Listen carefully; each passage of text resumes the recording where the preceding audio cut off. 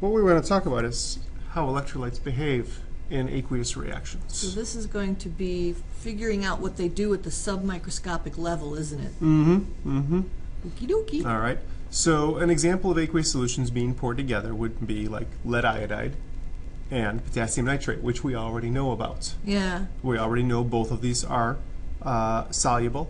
Right. They're both strong electrolytes. So this is a before and after situation, and those reactants are before. They're in separate beakers? Right. The potassium iodide is in a beaker. The lead nitrate is in a beaker. You pour them together into the same beaker, and you get, afterwards, this stuff. Yeah, you get a... This stuff. Yeah, you get a precipitate. You get lead iodide and potassium nitrate. And everything follows the solubility rules. I see the potassium, I see the nitrate, then I see the exception to the iodide rule. Okay. And this is just our typical double replacement reaction. There's nothing very difficult about this. Balanced and with states of matter. The thing is, like you said, we can look at this even closer. All right, this, if we look at it even closer, is going to look like this. The potassium iodide here is actually soluble. Okay. So it's going to break apart when you put it into solution. So it really doesn't look like potassium iodide. It really looks like potassium ions and iodide ions. Okay, where did the two come from, Mr. Kane, in front of the potassium ions and the iodide ions? Well, it was a balanced equation to start with. There were two potassium iodides. That means that there were two potassium ions and two iodide ions. So these twos that came in front of the potassium and the iodine now you notice that the lead doesn't get that coefficient, the lead ion, simply because it didn't have a coefficient in front of it. But because this 2 is here, this 2 does apply to the nitrate, so that means there are two nitrates. And we don't write the subscript 2 this time, we write it as a coefficient. Okay, because you're kind of taking count of all the ions, the ratios of ions, yeah? Exactly. We want the ratios of ions now that we've written ions, so we write the 2 out in front of the nitrate. Okay, so a coefficient will apply to the entire substance, the ions in the entire substance, right? But a subscript will only apply to that particular ion. That's right. Okay. The lead iodide is not soluble, which means it doesn't dissociate. So check this out. Stays together. It stays together. You don't have to write the ions because it doesn't turn into ions. Because you're writing all the strong electrolytes in this line, aren't you? Exactly. And lead iodide is not a strong electrolyte because it's not a soluble salt. Correct. And then the last two things are the potassium ion and the nitrate ion. They both get 2's in front of them because there was a 2 in front of potassium nitrate. So you're actually submicroscopically taking account for every ion in the mixture. Mm-hmm. All right. And that line is atomically and electrically balanced, isn't it?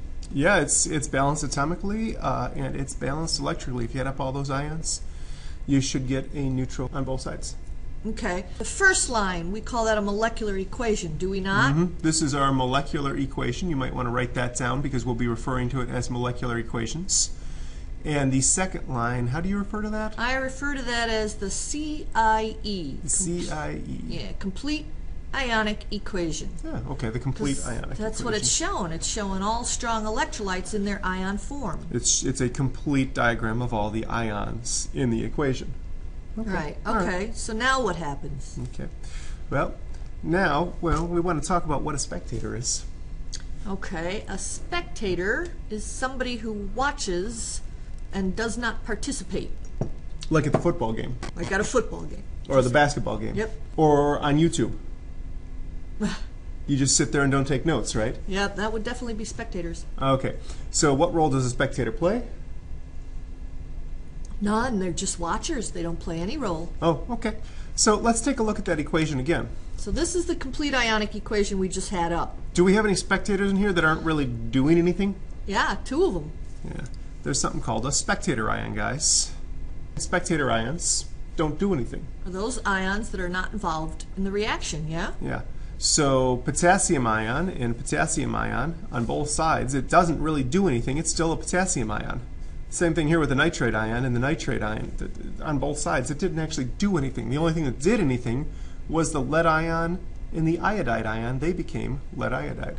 Well, aren't spectator ions going to be pretty easy to spot? Aren't they the ones that are not in the solid? Yeah, you know what? If you look at the product side, they're the ones that aren't in the solid. So if lead and iodide make the product, then the potassium and the nitrate don't, and they're the spectator ions. Right. that's easy. Huh? Okay. So we can write what's called a net ionic equation where we remove these spectator ions and just kind of pointing out, okay, potassium didn't do anything. It's a potassium ion on both sides. So they kind of cancel. Yeah. 2 minus 2 is 0. So does the nitrate. Okay. And the nitrate ion does also. And we just put a nice X over it. And that's pretty much it. That leaves just the iodide and the lead. Which That leaves just the makes iodide and the solid. lead. So we can write what's called a net ionic equation where we don't write what we just crossed out. Okay, get rid of the spectator ions. So we get 2 iodide ions, a lead ion, and we get lead iodide. Okay, so let me sum this up a little bit, Mr. Kane. Let me see if I get this right. This whole unit revolves around double replacement reactions in the hopes that a precipitate forms based on solubility rules. Is that Yep, correct? We've already learned that. Mhm. Okay. Soluble salts are those that dissociate 100% based on solubility rules, right? That's right.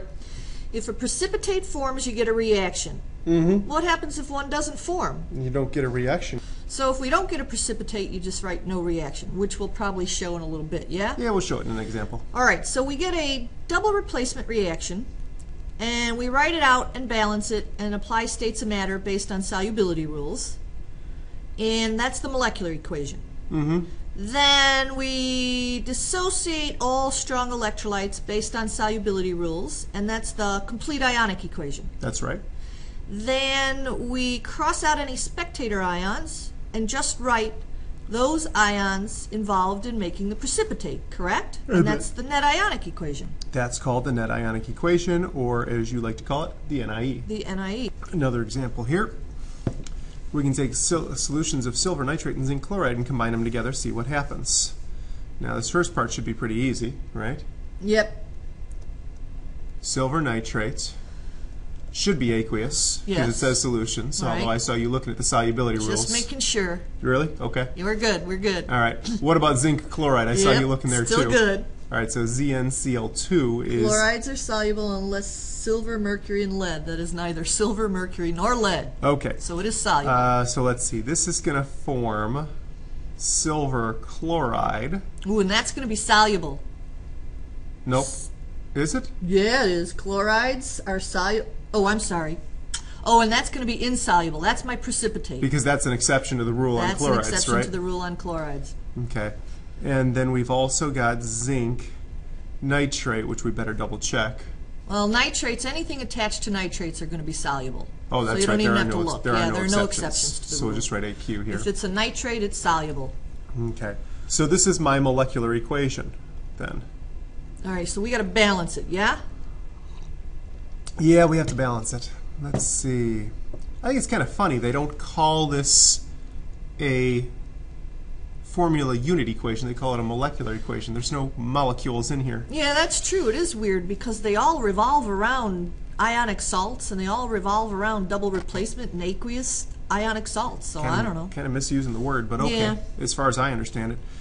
All right, let's see. The next thing we got to do is we got to write a complete ionic equation. Okay. So anything that dissolved is going to be, Not dissolve, dissociates. I'm sorry, dissociates. Not just dissolved, but dissociates. Or disassociates. Strong electrolytes. Stick with that. So based on solubility rules, Okay. silver nitrate is a strong electrolyte, Okay, charge. There we go, charge. and the coefficients apply to both the silver and the nitrate. Zinc chloride is a strong electrolyte, according to solubility rules, and that subscript only applies to the chloride. Mm-hmm.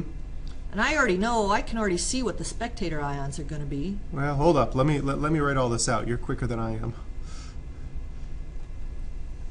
I kind of like the precipitate because it was easy to write. I didn't have to think about it. Yeah. 2 nitrates, and they're both aqueous. Now this is the complete ionic equation, This correct? is the complete ionic equation. And now we have to identify our spectators. Well, that's easy. Underline the I should write CIE first. Yeah, CIE. CIE. There we go. underline the precipitate for me. All right, here's the precipitate. So if the silver ion and the chloride ion make the precipitate, they are not the spectator ions. So that means zinc and nitrate.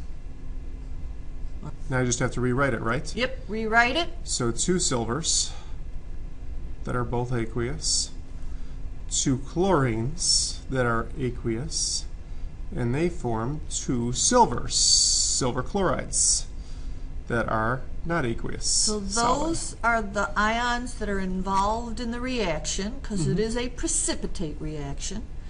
One small little detail, Mr. Kane.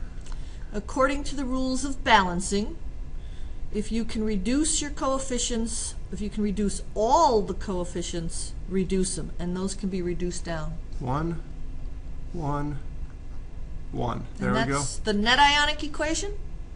This is our net ionic equation.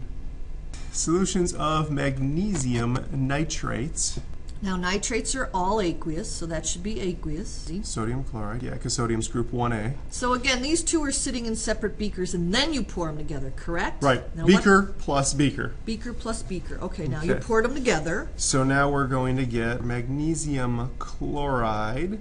Soluble. That's soluble. All right, I see a problem And forming here, Mr. Kane. Go ahead. I don't see a problem forming here. There's No? nothing forming here. Yeah, that's what I'm And saying. sodium nitrates, and sodium's a That's group gonna be 1, aqueous, yeah. and nitrates are all soluble. This is Yeah, aqueous. this is all aqueous. There's no precipitate reaction here, Mr. Kane. What do we do now? How do you know that? Well, no precipitate formed on the right-hand side. There's no solid. Oh, yeah, there's no solid. Nothing Awesome. happened. This one's easy. Yep, no precipitate, no reaction. This No. one's easy. No reaction happens here. You got nothing. All you got at the end is still a solution of nothingness that just looks like water. So all I've got to do here is just predict my products and, oh, hang on.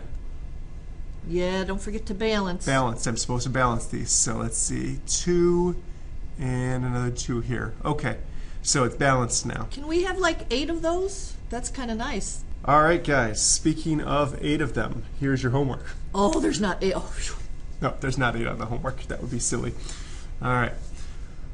Write a balanced, a complete, and a net ionic equation. So you're going for three